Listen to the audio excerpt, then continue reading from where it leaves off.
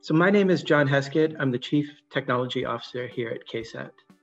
I've been involved in modem design and signal processing, as well as ground station architectures for more than 15 years.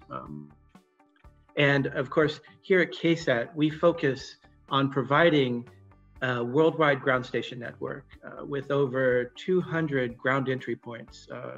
And that's both in the poles as well as mid-latitude sites.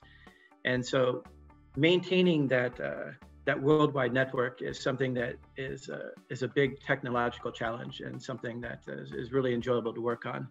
My job here at KSAT is to make sure that worldwide network is able to meet the demands of the new space market with all of their software-defined applications and reprogramming of their waveforms, while also servicing the reliability needs of the industry and especially servicing the space agencies as well.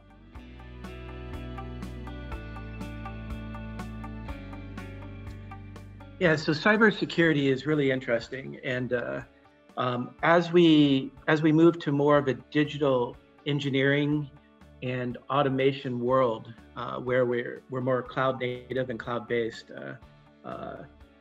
networks, network access, software applications, software signal processing are all the ways that we're implementing our ground station networks now. And with all that comes an added emphasis on cybersecurity. There's a saying that the most secure network you could ever develop is one that you would build in 1960. And in a lot of ways that's true because they were all analog based, but with analog you can't scale and you can't meet the demands of the new markets. So with this new digital infrastructure that we're establishing, cybersecurity is at the forefront of that and is something that we really need to stay on top of.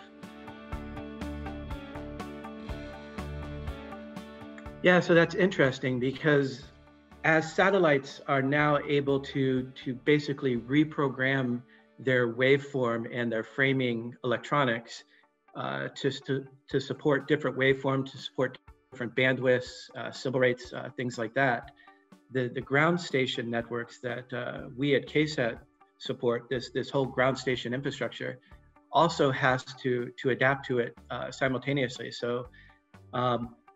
So having a software-based infrastructure and a digital engineered infrastructure on the ground is going to be paramount to be able to support the satellites who are now able to adapt their waveforms to most aptly meet their bandwidth needs and things like that. So it really puts a lot of demands on our ground station networks to be able to adapt quickly as well. So once again, that whole cloud native software application, software signal processing world, it really forces us to be in that world as well. A great question. I think obviously the first thing that I think most people are looking forward to is actually being able to be face-to-face again, developing and renewing relationships that for the last 18 months or so, we haven't been able to do. And then secondly, me especially, I'm looking forward to getting the word out about virtualization, the digitization of the ground station as well as the satellites, and the software-defined networks and the software-defined applications that we're using. Really, it's a personal passion of mine, and looking forward to getting the word out about that.